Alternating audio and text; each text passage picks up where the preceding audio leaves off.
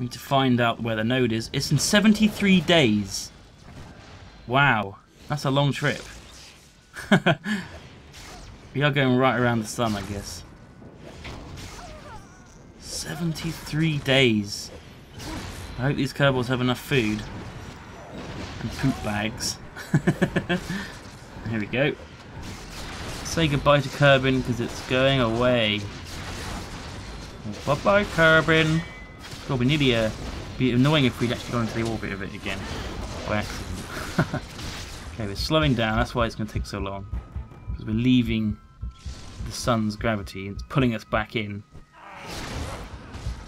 That shouldn't be too bad. It's going to take a minute, so we need to stop at about 30 seconds or 45 seconds or so and do the minute and a half burn. Shouldn't be too bad. And then once we've done that, hopefully we'll get closer and closer to Juna until we get into its orbit. Okay, so it's been many, many years, but we're about to enter the orbit of Juna.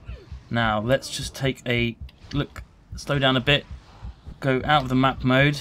We should be able to see Juna. Maybe. Maybe not. Behind us? Guess we're not quite close enough to see it yet.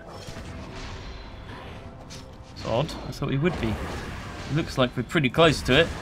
We're going to hit it around here, so let's just speed up time again until we get to there.